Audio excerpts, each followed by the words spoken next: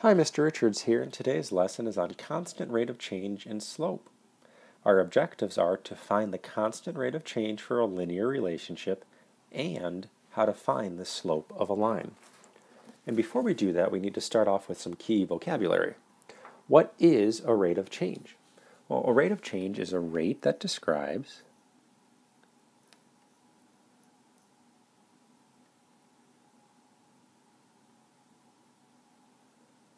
how one quantity changes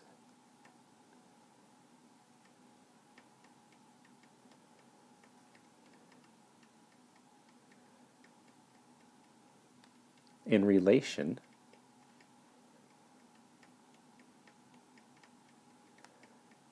to another quantity.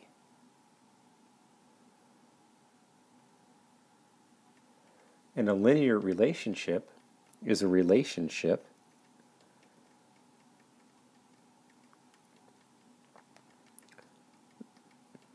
that has straight line graphs.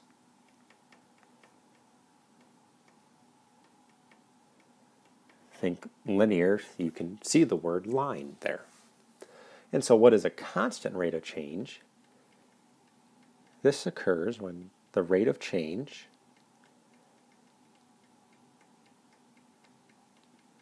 between any two data points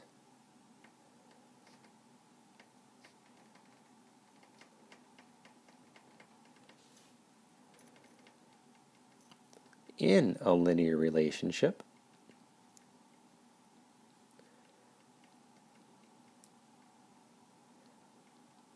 is the same, or in other words, constant. So the rate of change is a rate that describes how one quantity changes in relation to another. A linear relationship is a relationship that has straight line graphs, and you combine the two to help you with constant rate of change. The rate of change between any two data points in a linear relationship is the same, or constant. Now let's find the constant rate of change between the quantities in the table. We have hours, 1, 2, 3, and 4, and we have feet going negative 12, negative 14, negative 16, negative 18. Well, with our hours, from 1 to 2, we can see that we're adding 1. And from 2 to 3, we're adding 1. And from 3 to 4, we're still adding 1. What's taking place with our feet? Well, from negative 12 to negative 14, we are subtracting 2. And from negative 14 to negative 16, we're subtracting 2. And once again, from negative 16 to negative 18, we are subtracting 2. Now, when we use rates of change that involve distances and time, hours being our time, feet being our distances, this is almost always written, if you think of miles per hour, a common rate of change, the distance goes on top. So we typically, when we write this as a rate, have our change in distance over our change in time.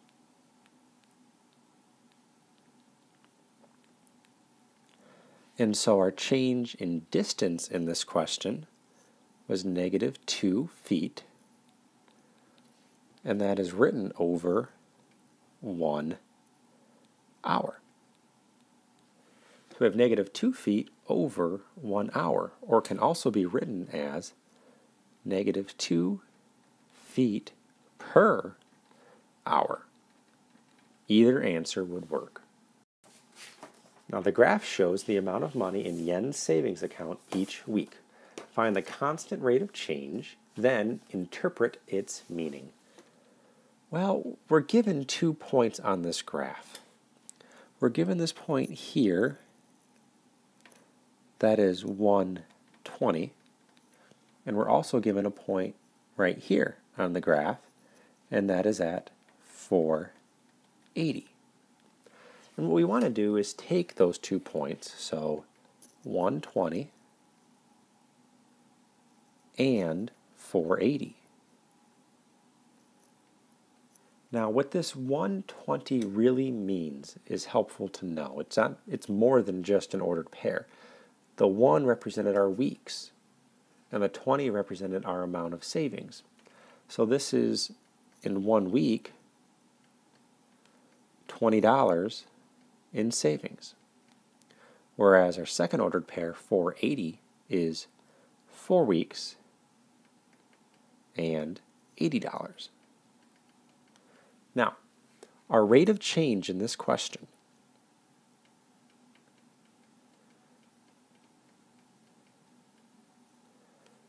is going to be expressed as our change in savings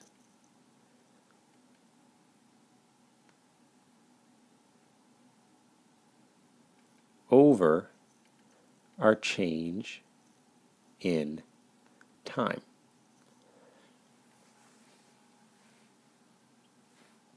Your dependent variable, your amount of savings here, is on the top, whereas your independent variable, your number of weeks, is on the bottom.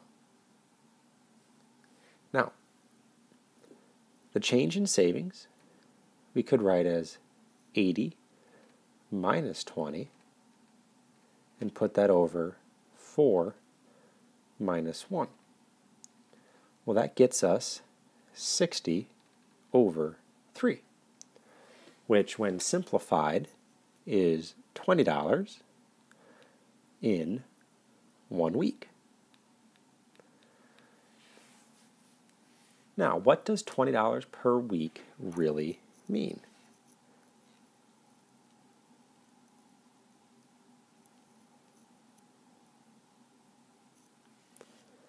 Yen's savings account is increasing at a rate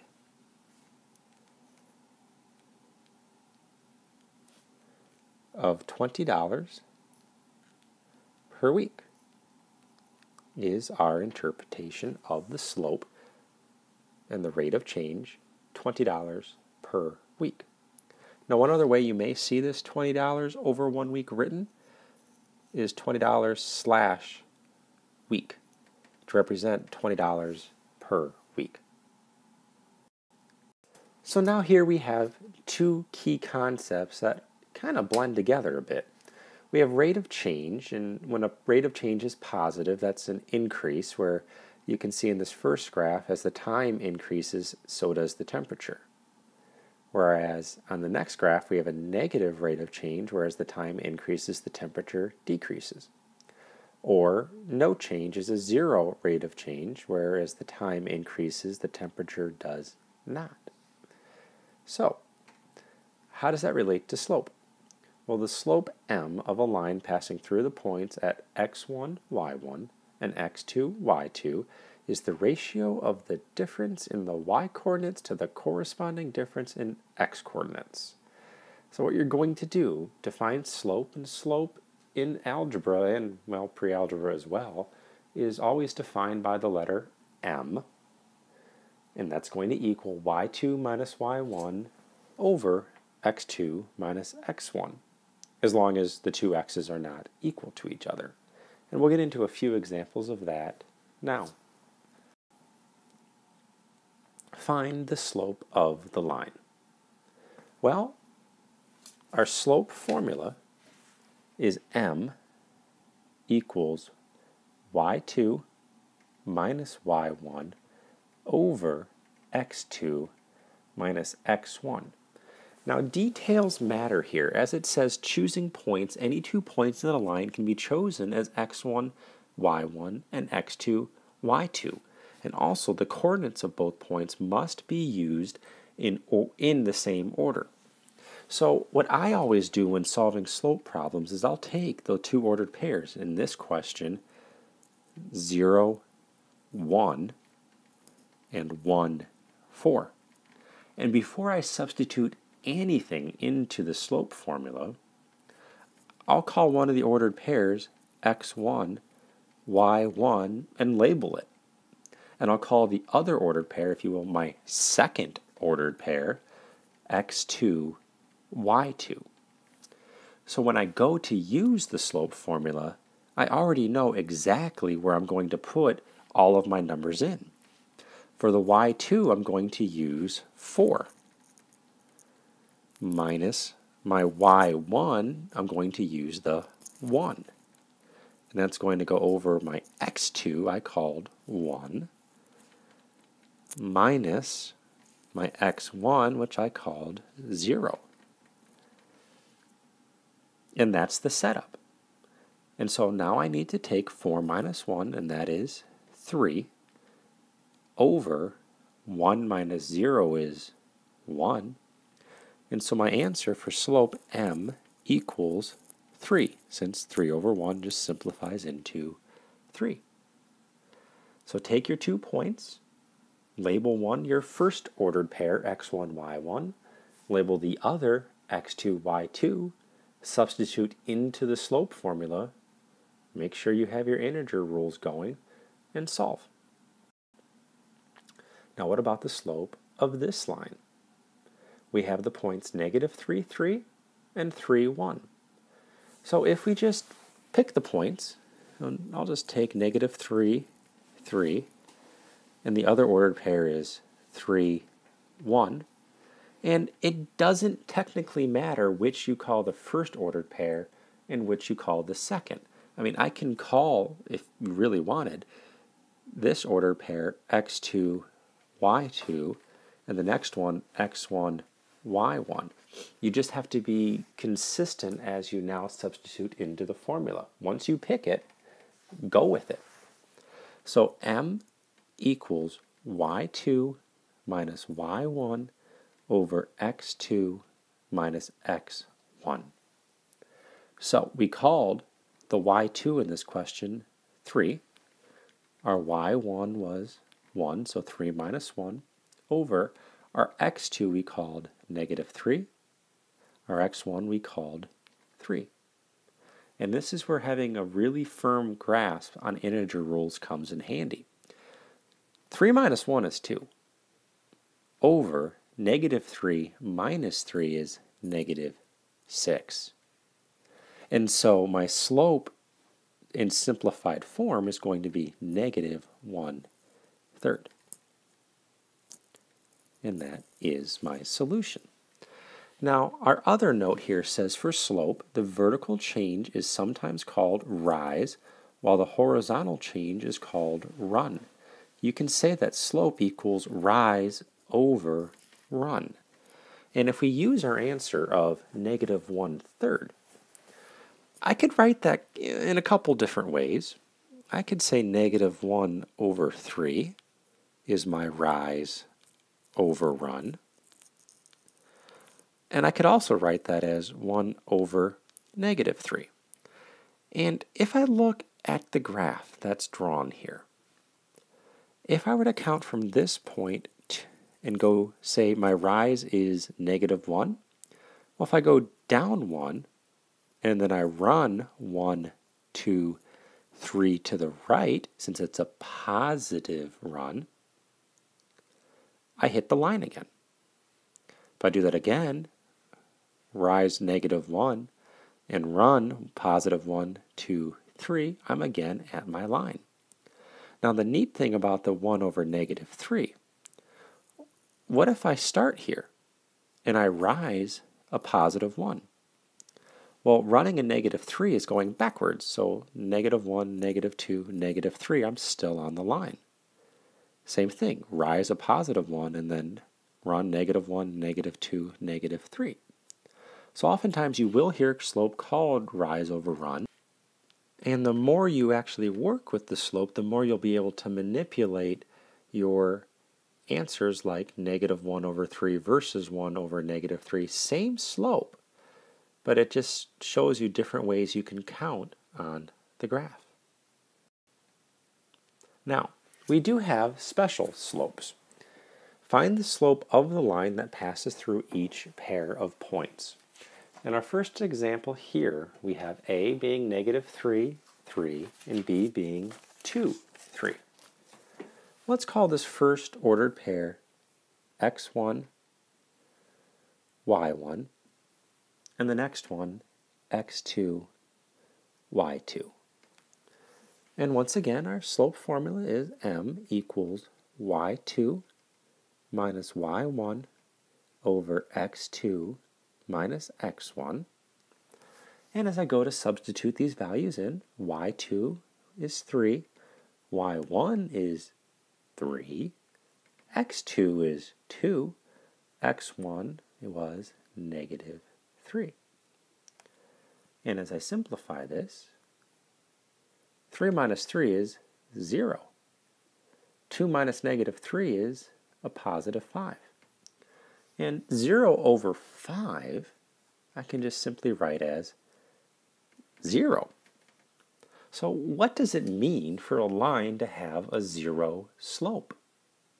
Well, let's graph these 2 points on the number line and find out. Our negative 3, positive 3 point is here. Our positive 2, 3 is here. And this was A and B. And if I draw my line connecting the points, we will notice that it's a horizontal line. And in fact, all horizontal lines will have a slope of 0. And if you calculate a slope of 0, it means you have a horizontal line. What about the next one? C is 2, 3, and D is 2, negative 2. Well, let's call the first order pair here, once again, x1, y1, and the next one, x2, y2. Let's start off by writing out our slope formula, m equals y2 minus y1 over x2 minus x1. And there really aren't any shortcuts here. Write out your formula on every problem. Label your ordered pairs x1, y1, x2, y2. Go through the process so you don't make silly mistakes. Our y2 is negative 2. Our y1 is 3, so negative 2 minus 3 over x2 is 2 minus x1 is, well, 2. Negative 2 minus 3 is negative 5. And 2 minus 2 is 0. Now, somewhere in your mathematical careers, you've learned that you can't divide by 0. It's nothing. And in slope terms, if you try to divide by 0, that's a special word called undefined. So when you calculate slope and your denominator is 0 at the end, that means undefined slope. Well, how does that look on a graph? 2, 3 is here, and that's my C. 2, negative 2 is right there, and that's the D. And if I draw a line between these 2 points, we'll notice that that's a vertical line. And vertical lines have undefined slopes. When you think about that, if slope is also known as rise over run, how far are you running when you rise? Or how far are you rising when you run? You can't define it in example B. It's undefined. Versus example A, where you have a 0 slope, how much are you rising when you run? Well, when I run 1 point over, my rise is 0. So it's 0 over the 1, or 0 over 1. It's 0.